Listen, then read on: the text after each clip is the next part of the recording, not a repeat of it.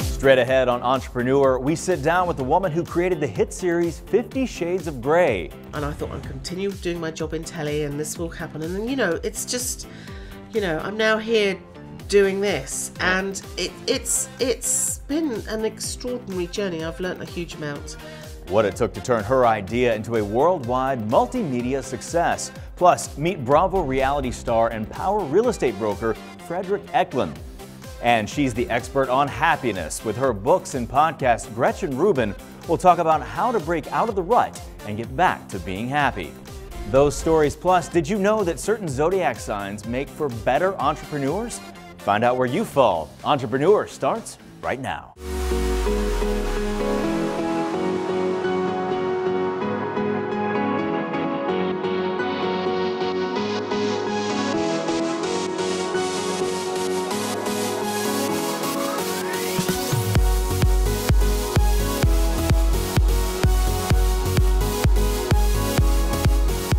I'm Lance Smith. Welcome to Entrepreneur, a show based on the popular magazine and website. It's long been said that nothing is black or white on an entrepreneurial journey. It's a continuum of shades of gray, so it only makes sense that a book series based on a billionaire businessman is aptly titled 50 Shades of Grey. And the woman who created Christian Grey and the wildly popular trilogy had an unorthodox journey to success. Do you think you're the first woman who tried to save him? He's changing. It's not what he wants anymore. But it's what he needs. Looking so crazy in love. Got me looking so crazy in love. It's the book trilogy turned movie franchise that has earned hundreds of millions of dollars worldwide and is responsible for not only a boom in the bondage industry, but a baby boom as well. Unless you're a serious bookworm, you may not realize that the 50 Shades of Grey series actually started as Twilight fan fiction. I know what you are. Your skin is pale white and ice cold. You don't go out into the sunlight. Say it out loud. Say it. Vampire. Are you afraid? No. E.L. James posted Master of the Universe, her original title for 50 Shades, on fanfiction.net under the pen name Snow Queen's Ice Dragon in 2009. And she had no idea what the next chapter had in store for her, as our correspondent Scott Carty found out. You have quite an entrepreneurial success story. You sat down, you put pen to paper and started writing these stories. Talk about that. Did you ever dream it would get to this point? No, absolutely not. When I started writing these stories, I wrote them for myself. And as we all know, it started as Twilight fan fiction. They became so popular that I got very concerned that someone would copy the idea. So I thought, well, I'll publish it. And I came up with a pen name. And I thought, I'll continue doing my job in telly and this will happen. And then, it's just, I'm now here doing this, and it's been an extraordinary journey. I've learnt a huge amount in the entire process, and now I feel a bit like Christian Grey with, shall we do this? Shall we do this? Shall we do this? And strange projects coming across my desk, and it's been a blast.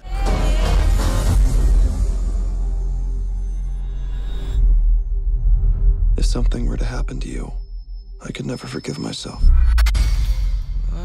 Oh, no.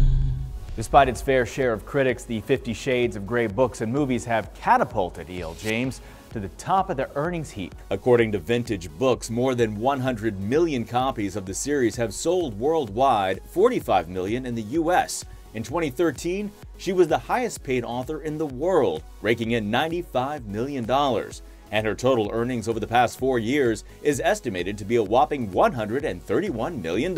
Speaking of authors, long before Stephen King sold 350 million plus books, he was a budding entrepreneur. To help pay his college tuition, student Stephen created a sole proprietor startup with an entrepreneurial price structure.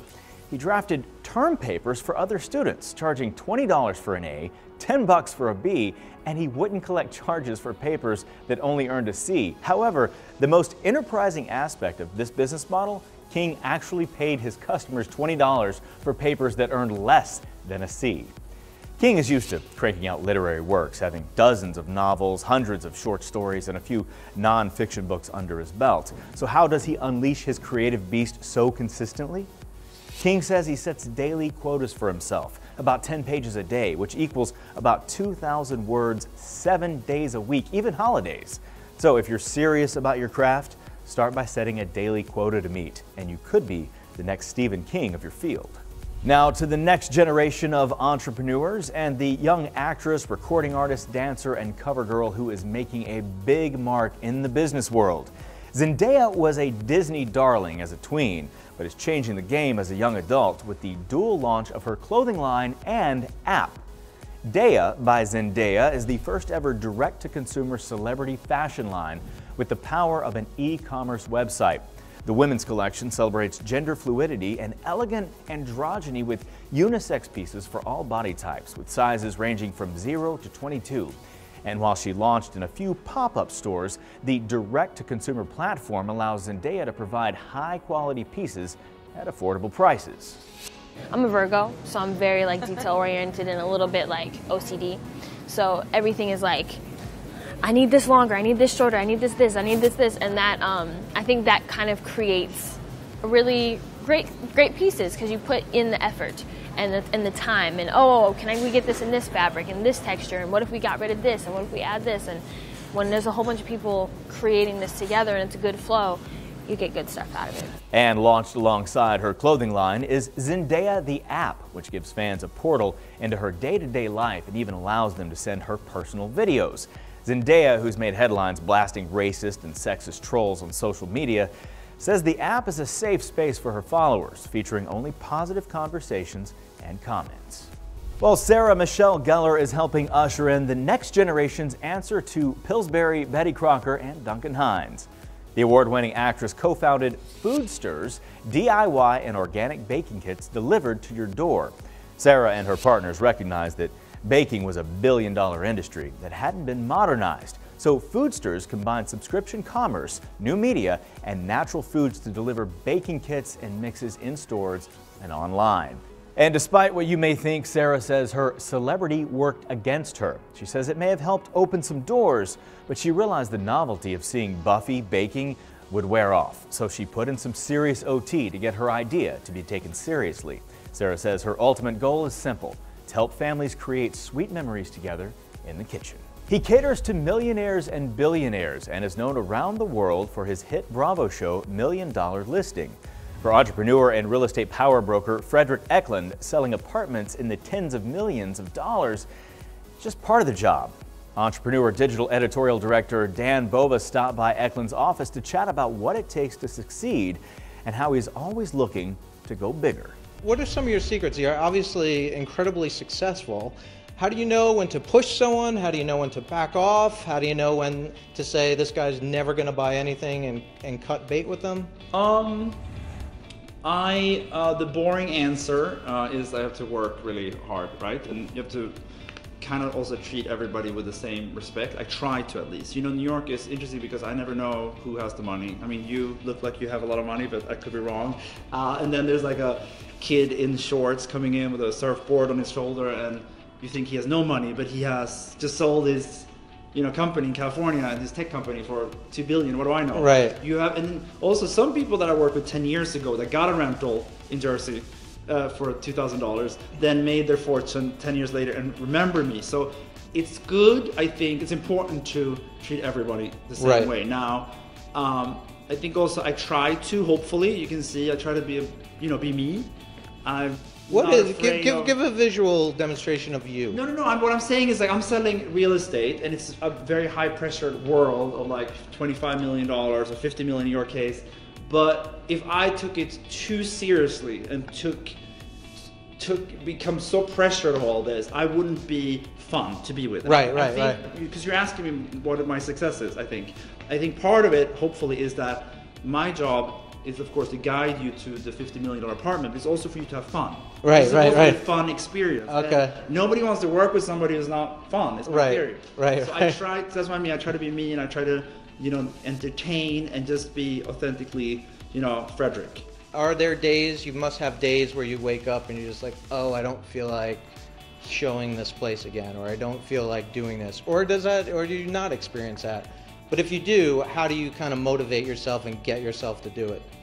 No, I think for me, maybe it connects a little bit to what we started. Like I'm not from here, and I feel like I had to fight, not with anybody, but in here to get here. I feel like I sacrificed a lot to get to New York, and I was so in love, always been so in love with New York. I'm the biggest love story of my life, and I have an obsession with the city and the energy. And you know, I used to come here as a kid, and I just looked out on the buildings and the neon and the people and the taxis, and I want to live here. So now when I'm here, I don't feel like, oh my God, I need to go show some $20 million apartment. That's so boring. I'm if anything, I have such a high that I'm here and I can actually do what I do. It's amazing. Yeah. And then to like advise these developers to what they should build. I didn't in this building because I came on after it was designed, but in other buildings, I'm part of the team very early on, and I actually changed the skyline. I mean, literally, like decide what is going to be built and what it's going to look like on the outside.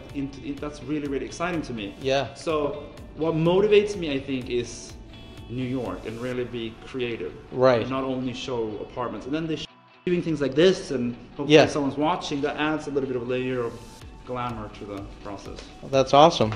To check out more of Dan's interview with Fredrik, go to entrepreneur.com.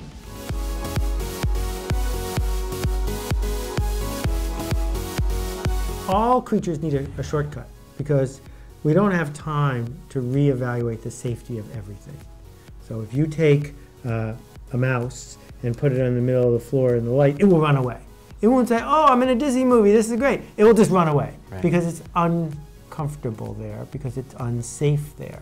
And so in order to succeed, organisms, particularly humans, have to build a comfort zone that matches the safety zone. Straight ahead, we talk with best-selling author and marketing guru Seth Godin. And later, we meet the woman who walked away from a $100,000 Shark Tank offer. And lessons you can learn from country music artists in entrepreneurship. We'll be right back.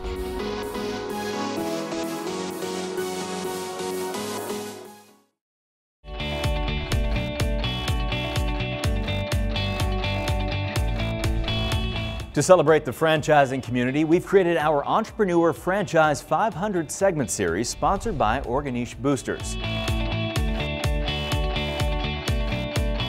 Kids, trampolines, fun, and money. Sounds like a good combination, right? The hottest trend for family entertainment is indoor trampoline parks, and one of the fastest growing is Urban Air. They're opening up 70 new locations this year across the U.S. and a few internationally as well. The parks offer a variety of trampoline activities, from wall-to-wall trampolines, foam pit, trampoline dodgeball, trampoline runway, slam dunk track, and the trampoline bowl. Their corporate team will help you find the right space, help with HR and staffing, accounting, inventory, insurance, and other business functions to get you up and running. For more franchise information, go to urbanairtrampolinepark.com. As part of our Entrepreneur Franchise 500 series, we honor the vendors to franchisers. One of these supplier companies we are honoring is the company behind Pucker Powder Candy Business. Creative Concepts, the founders of Pucker Powder, was founded in 1997 by Scott Green. They design interactive candy dispensing systems as well as develop top-notch flavors and candies. So it started in 1997, very small little space. We were building and designing custom sand dispensing machines. Sounds kind of weird, but it's for sand art, basically to fill up little bottles with layers of sand. We ended up taking that concept, and so we decided to design some dispensers for that. We started with candy, make your own candy tube. Pucker Powder is the name. We currently produce Pucker Powder Bits, and Flavor Mints. Pucker Powder is powder. The other two are a small ball type mint almost, but in different and unique flavors. Pucker Powder, we make it in our facility here, and we also have a manufacturing facility in France for our EU customers. The Pucker Powder line, however, is a blended powdered candy in multiple flavors and colors. We've got about 20 flavors. We rotate some in and out, but it's a pretty simple process that's a mixing of powder in the color and the flavor. We add some sour in there. We have some super sour to really spice it up some. Pucker Powder Bits. It's a ball, and we do it in what's called a panning operation. Very traditional type of candy manufacturing. We're taking a ball and we're actually increasing a ball with powder and a syrup, and we add, just like pucker powder, although it's solid, it's a little ball, but it's got a nice crunch to it. We have all kinds of unique flavors. We've got a peppermint, we've got a lime chipotle, we've got blueberry, we've got watermelon. We've got about 20 flavors of that right now. Working on a really good coffee as well. Best-selling author Seth Godin knows how to market, whether it's launching successful businesses for himself or writing books like Purple Cow or All Marketers Are Liars. Godin has become an important voice on how entrepreneurs can achieve success. Behind the Brand creator and host Brian Elliott talks with Godin about the importance of understanding your customers and realizing when it's time to test a business idea. Hi, I'm Brian Elliott. Welcome to another edition of Behind the Brand. Today I'm here with author, entrepreneur, thought leader Seth Godin. Seth, welcome to the show. Thanks, Brian. Talk to me about the comfort zone, because you mentioned this in the book a lot, and I thought it was a great distinction of the safety zone and the comfort zone. Talk about that a little bit. So all creatures need a shortcut, because we don't have time to reevaluate the safety of everything. So if you take a mouse and put it on the middle of the floor in the light, it will run away.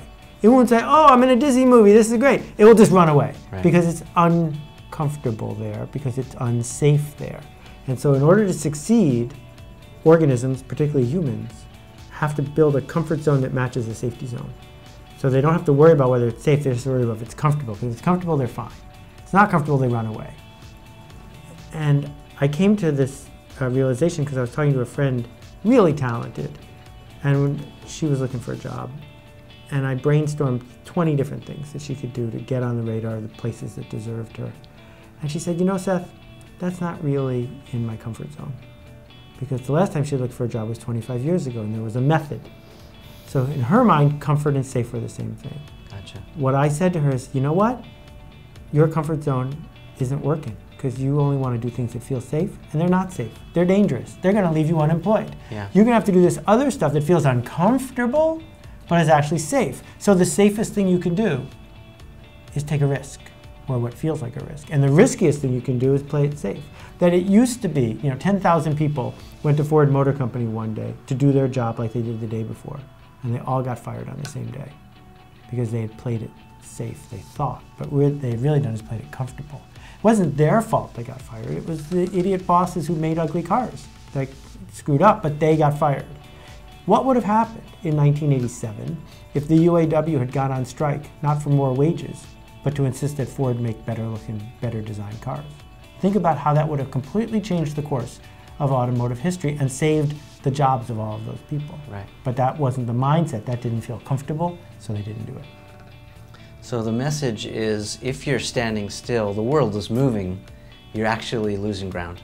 Yeah, and if you're not, there's two kinds of labor. There's physical labor, which we did for a really long time, and then there's emotional labor. And that's what most of us get paid for, right? If you don't have calluses on your hands and you don't have dirt on your jeans, you're getting paid for emotional labor. And instead of hiding from it, I think we need to embrace it. If what you did today wasn't hard, then you probably didn't create enough value, because you probably didn't expose yourself to enough risk and fear. Because that's what we're paid for. We're not paid to fill in TPS reports, because we don't need those anymore.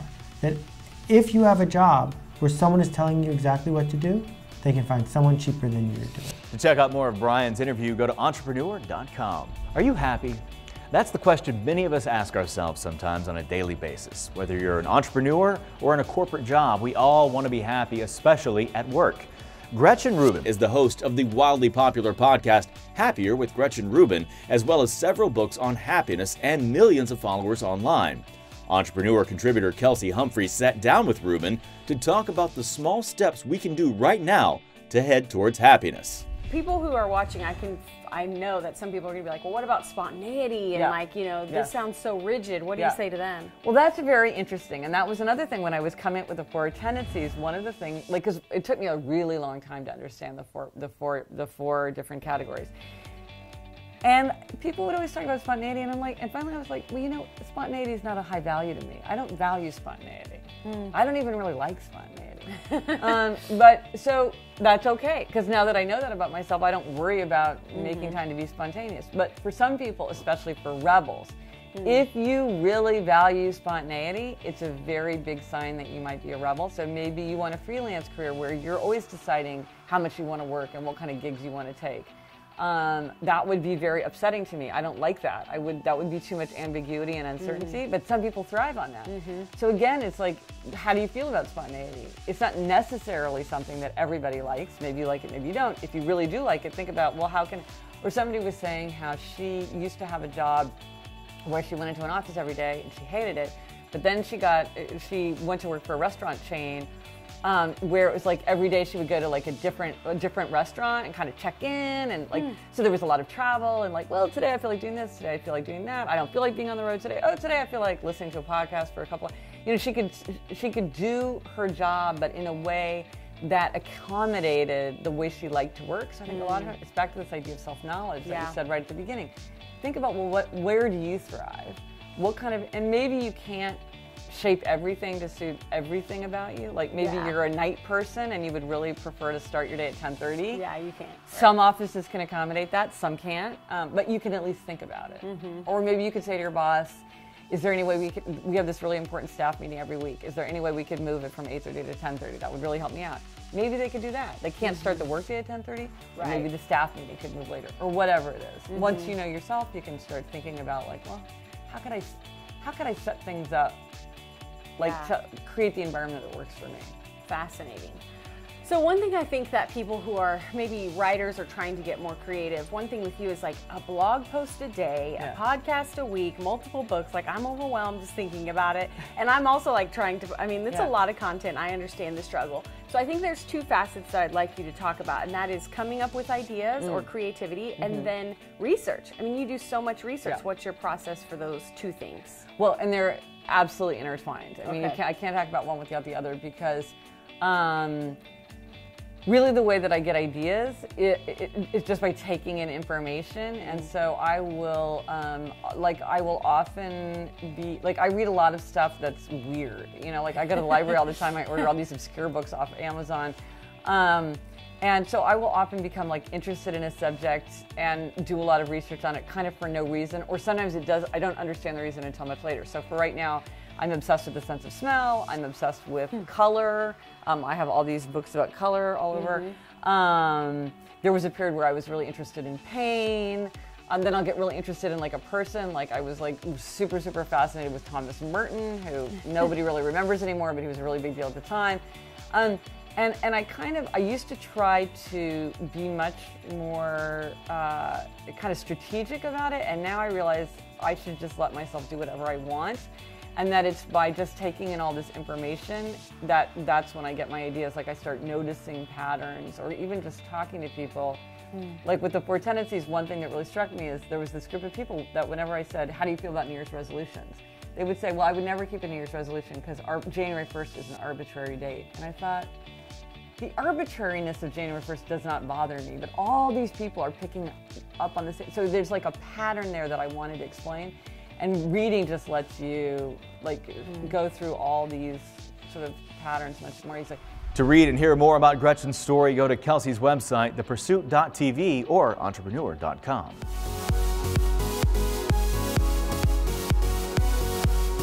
The long-running ABC show The Bachelor is making some moves in the marketing department. Would you believe a Bachelor wine? We'll have that story. Plus, we sit down with the founder of Kind Bars, a huge success for his company, but also for communities across the nation. Entrepreneur will be right back.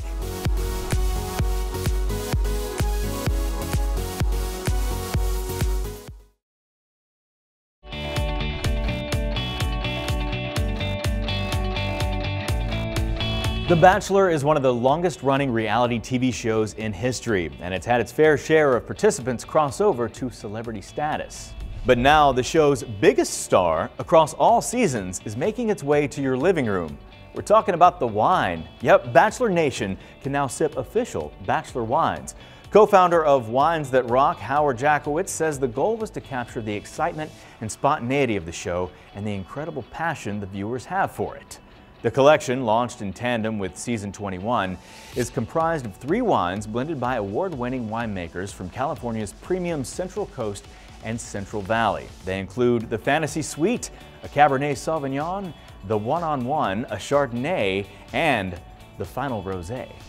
But if wine isn't your thing, 2 rockers are taking a shot at a first-of-its-kind drink. Maroon 5's Adam Levine and Van Halen's Sammy Hagar are launching Santo Mezquila. It blends the processes and flavors of tequila with its lesser-known Mexican cousin mezcal, representing the first quality blend of different agave distillates to hit the market. The collaboration came about when the fellows were offered mezcal in Cabo. They both found the smoky taste overpowering, so they mixed it with their tequila, and the light bulb went off. Hagar approached the Mexican distillery he worked with to make Cabo Wabo Tequila, a brand he founded in 1996. After several experimental blends, they arrived at a taste that pleased them both. Kind Healthy Snacks has sold more than 1 billion snack bars. That's billion with a B. The New York City-based company was founded in 2004 by CEO Daniel Lubetzky and today has about 300 full-time employees. The social mission component of the company has inspired more than 1 million acts of kindness. This story, brought to you by Staples, profiles just how much Lubetzky has learned over the past 2 decades of running companies and what it means to run a business that is both profitable and gives back to the community. We faced the possibility of having to close down our doors because overnight we lost about $1 million in sales that we had worked so hard to build.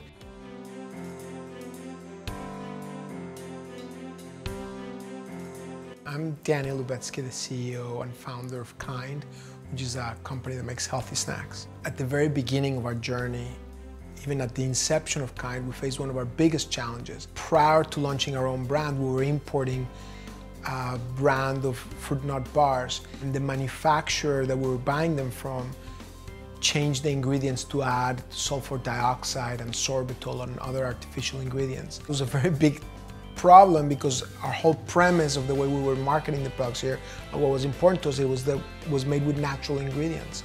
We advised these retailers like Whole Foods that our product suddenly was going to contain sulfur dioxide. Companies wouldn't carry those products anymore. So overnight we lost over $1 million in sales that we had killed ourselves to get to. It was very daunting for us to face that situation, decide to have what it takes to try to rebuild everything from scratch. That's when we decided to create Kind. We were very scared.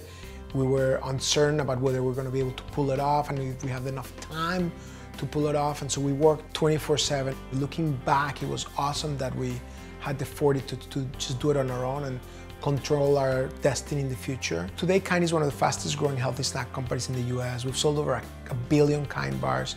One of the lessons for all entrepreneurs is don't give up too quickly or too easily, because sometimes it's right around the corner. If you work hard enough, you're going to break through those walls and then just have an incredible opportunity.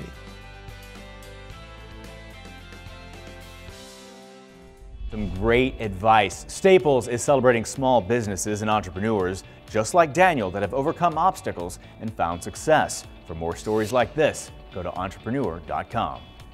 Okay, so I can't stop looking at this pizza crust. It looks so delicious and the packaging is just perfect. So tell me a little bit more about Rustic Crust and the origins of the company. Well, Rustic Crust was actually founded by Russ Sturl, who wanted to have a traditional but much healthier version of pizza innovations. Okay, so when I order pizza from just a normal pizza place, the toppings are kind of same old, boring, nothing exciting. But it looks like Organitza has a lot of options available. Yes, we have a number of healthy options available for our consumers. Things like jalapeno crushed peppers, habanero, and chipotle crushed as well. Okay, so it looks like we got everything we need. We got the crust, we got the sauce, we got the toppings. Do you have any tips on how to make the best pizza? Yes, we will actually be showing our audience how to make the best pizza possible in our very own kitchen. So I'm gonna show you guys how to make a pizza, real simple. I'm gonna use Rustic Crust dough, I'm gonna use Rustic Crust sauce, I'm gonna use some standard ingredients, and then I'm gonna top it off with Organitza. And we might even use an Organitza sauce or two. First thing that we need is the dough. That's the base layer. Rustic Crust brand, of course. Next, we have the sauce. Spread it around.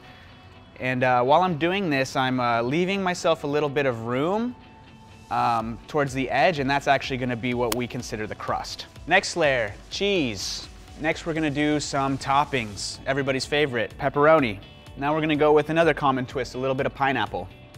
Now, that's good for ingredients. What I'm gonna do though is I'm gonna add a little bit of spinach into this one because I like a nice healthy dose of greens. We're gonna put it in the oven for about 10-15 minutes at about 400 degrees. We're gonna jazz this pizza up with some peppers.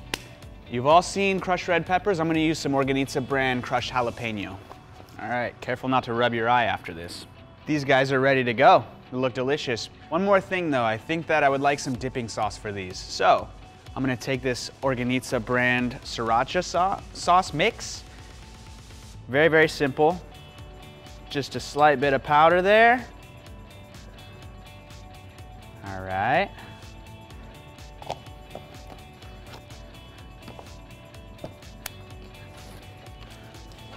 A little bit of water.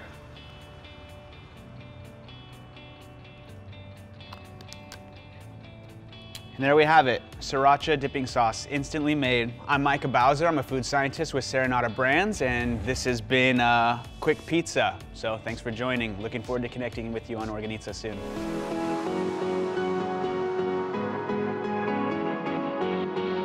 Straight ahead, entrepreneur lessons you can learn from your favorite country stars. And the woman who took her product to Shark Tank and walked away from a $100,000 deal. We'll tell you why and what you can learn when Entrepreneur comes right back.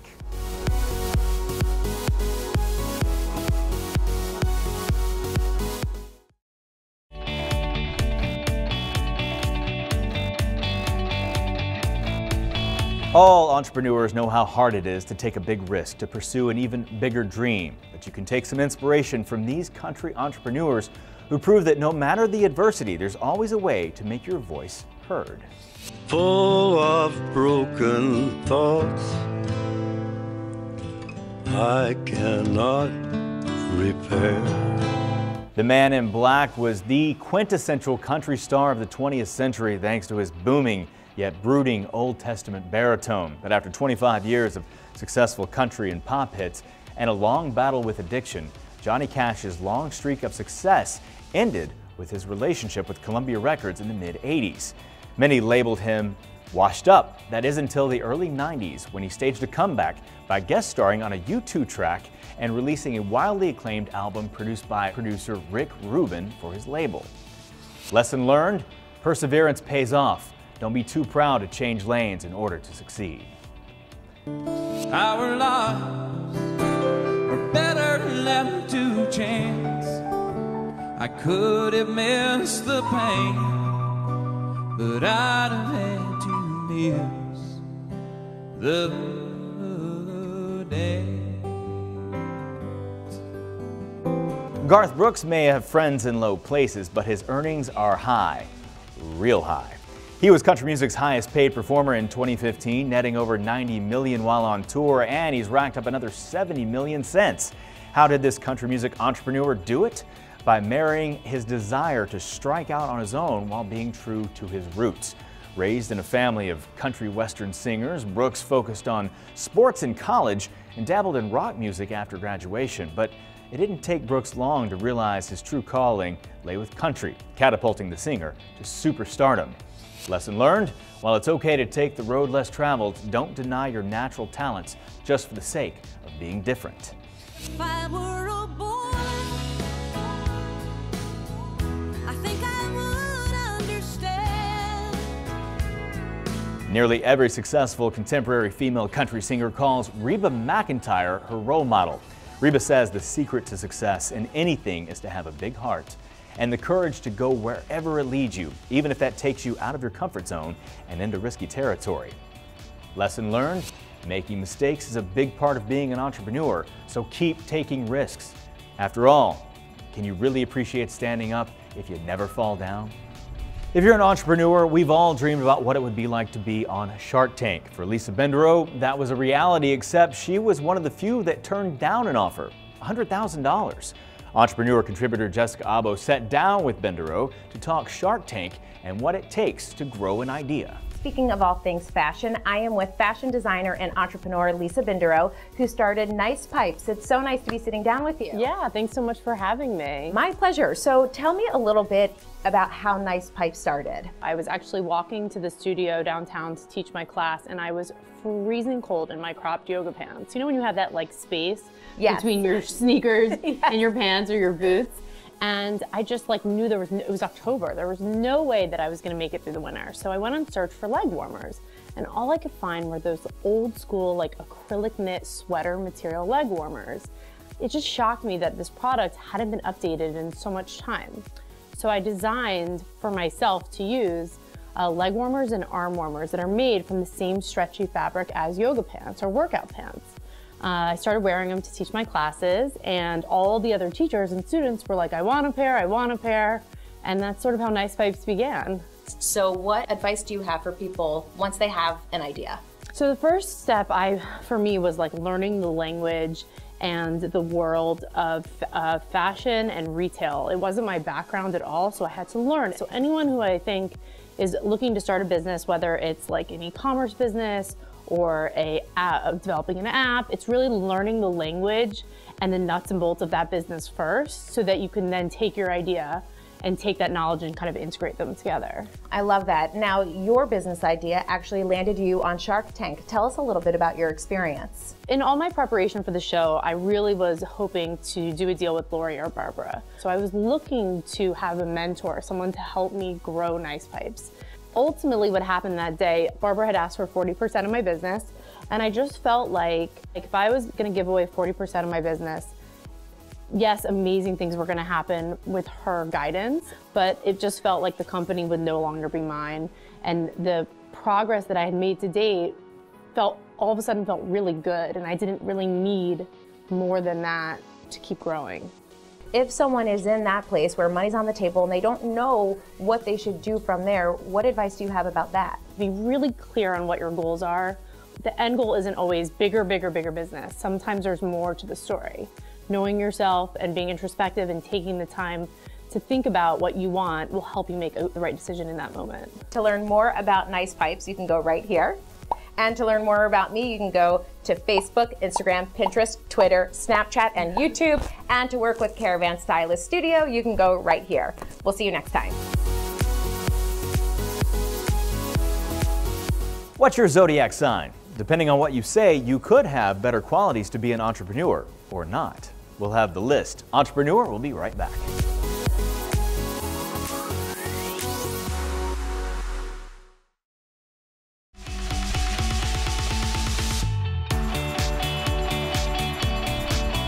There are plenty of entrepreneurs building companies to help people from getting conned. From identity theft to scams, you can never be too careful. In today's Con Job, we take a look at F-Secure. We start off with what is important to all of us, being safe when we use our computers out in public. While in the coffee shop, restaurant, or on the train, we need to be aware that there are people out there looking to steal your identity and personal information. F-Secure has been protecting millions of computers around the globe for over 25 years. From the first malware to the latest targeted attack.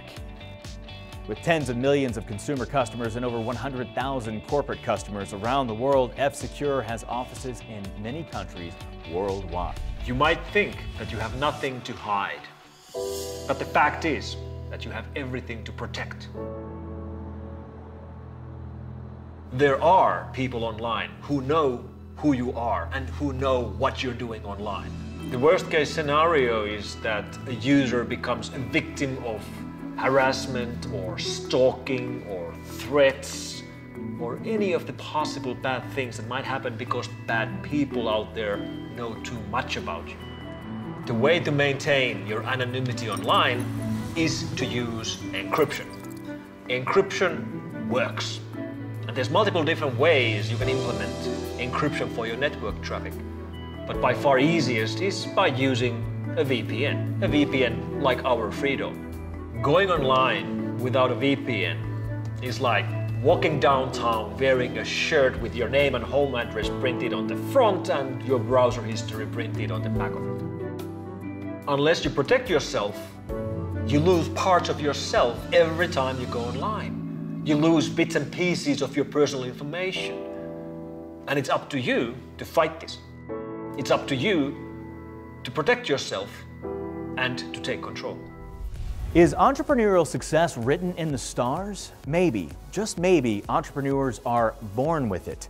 While any zodiac sign can become a successful entrepreneur by tapping into unique skills, strengths, and abilities, there are a few zodiac signs that best exhibit the two major personality traits successful entrepreneurs most commonly possess: those who take action and exhibit resilience. According to the horoscope.org, those signs include Aries, those born between March 20th and April 19th, which include Hugh Hefner, Sarah Jessica Parker, Victoria Beckham, Kate Hudson, Sarah Michelle Gellar, just to name a few. And Cancer, born between June 20th and July 22nd, which includes Richard Branson, Ariana Huffington, and Kevin Hart. Joined now by investment banker, attorney, and most importantly, creative critical thinker, Michael Fugler. How are you, sir? Great to be here. Let's talk business, and specifically, talk investments. And in this day and age, it's all about crowdfunding. Crowdfunding is in every magazine. It's on all entrepreneurs' lips because it's something new. The real issue is, what's it all about for the investor and what's it all about for the entrepreneur? Why don't we talk about both? For the investor, real quick, the question is, so now for the first time, people that are not accredited investors, meaning most of America, has a chance to invest in anything that they want that's on a crowdfunding portal. So the question they have to say is, am I capable of deciding for myself? Can I do the due diligence, or am I relying on someone else? And if I'm relying on someone else, who is it? And ask them if they're looking out for you. The second thing is, it's like drilling oil. If you're going to invest in one well, you're either going to hit a home run or you're going to be bust. Okay. Invest across the board. Consider investing a few $100s in several projects, like investing in several oil wells. In the oil business, they say, we hope one's a home run, one's a bust, 2 or 3 will be okay. Yeah. And I think the same thing on startups. A lot of them are going to go out, they'll bust. So the chances of hitting one are going to be slim, so be careful. That's the investor side. Okay. On the entrepreneur side, it's great because it's the first time that you get to expose yourself to millions of people to tell the story that you have. But what you have to realize is there's some definite upfront cost. You have to be prepared to that. Do you have those costs? The second thing is, when you're negotiating with these portals or an investment banking firm, or you prepared to offer and find people that will give you a little bit down and take the rest on a successful raise, okay, or you're dealing with people that want all their money up front. It's a great opportunity. There's significant upfront cost. It does give you a great deal of exposure, but there are a lot of risks, and you want to do your homework, and it's best to get a good advisor because the rules are new and a lot of people don't understand them clearly. Sounds like you've got to do your homework on both sides. I think you do. It's not just throwing a little bit of money in a lot of places. Do your homework. You know, the investor needs to ask, how am I going to get my money back? Is this like a Kickstarter campaign where I really don't care? I just want to promote entrepreneurialism, and I really like that company, or I really like that guy that's putting this project together, this product, and I hope he makes it, and if he does, I'm gonna make money. If not, that's okay. I want to give him a shot. Or is this like, geez, I've got this few $1,000s, and I have to invest it somewhere. It's the beginning process of my investments. Crowdfunding and startups are not the place for that type of investor to be. So you have to look at yourself, look in the mirror and say, can I afford to lose this money? Yeah. Do I know what I'm doing? Or am I better off trying to make it? You know, I had a conversation earlier about going to Vegas in a casino. You know, go out there, have fun. If you win a little money, take your money, put it back in your pocket, and play with the house's money. Same thing on this venture capital crowdfunding stuff with startups. Go out there and put a few hundred here, a few thousand there that you can afford to lose. Hope you hit one, put your money back in your pocket, and then go have fun. Do your homework, know where you stand. Michael Fugler. Well, that will do it for us at Entrepreneur. To watch any part of our show or check out thousands of articles that will motivate you, go to entrepreneur.com. Thanks for watching.